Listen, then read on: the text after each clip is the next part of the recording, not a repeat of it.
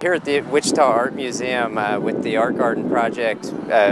we were responsible for utilities and drainage of the site development,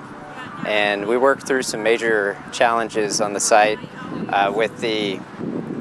existing water infrastructure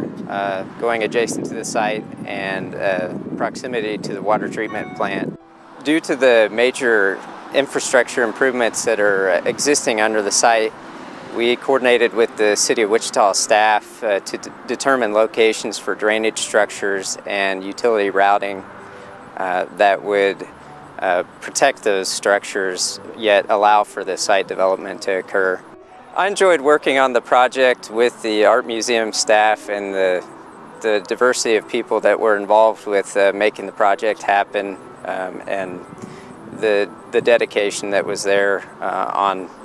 the behalf of the donors and the staff here at the museum.